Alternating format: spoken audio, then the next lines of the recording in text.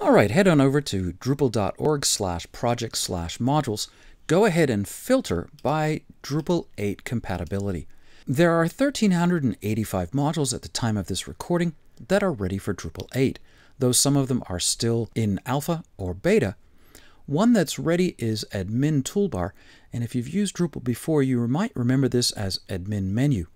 What Admin Toolbar does is it brings admin menu functionality to the Drupal toolbar as an enhancement to the core toolbar, not a replacement.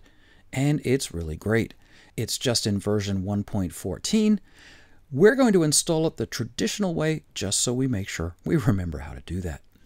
Go ahead and right-click on the tar or the zip and click on Copy Link or Copy Link Location, whatever that happens to be for your browser, and head back over to your website. Click on Extend and click Install New Module. Paste from the URL and install.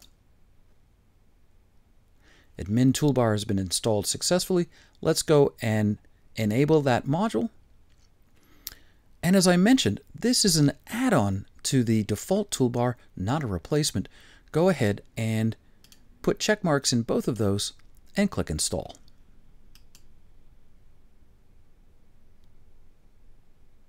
One of the reasons we install the Admin Toolbar is because it gives us the cache and development menu right here under this little Drupal 8 logo. And that is unbelievably helpful, especially when we're doing module development and theming. You can flush all caches from right here.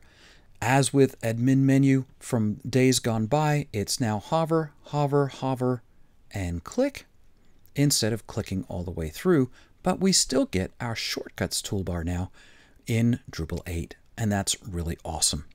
And so that's Admin Toolbar.